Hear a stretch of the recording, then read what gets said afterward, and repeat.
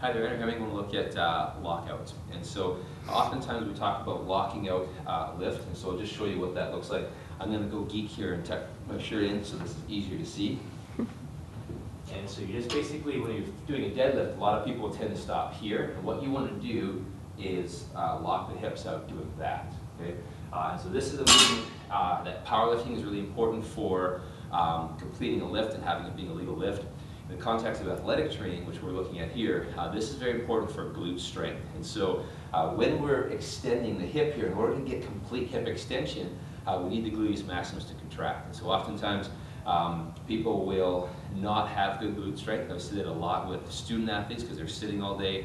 Glutes tend to get long and weak and lazy. And so this exercise done correctly really works with glute strength and trains this important aspect. And so your hamstrings will be involved, low back is stabilizing, but the glute is what's needed to complete that hip extension. And so a lot of times people will miss training that and they'll stop here, or they'll cheat and hyperextend the lumbar spine to make it look like they're extending the hip. And so again, what you want to do, a good cue I'll give athletes is think about standing tall and clenching the glutes. And so you should feel this kind of feeling in the glutes after a set. You should feel really worked in the glutes, and this can be an excellent exercise for doing that.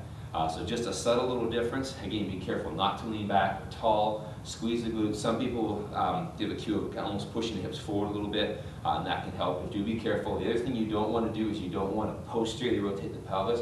You're just wanting to push it forward and lock that in there.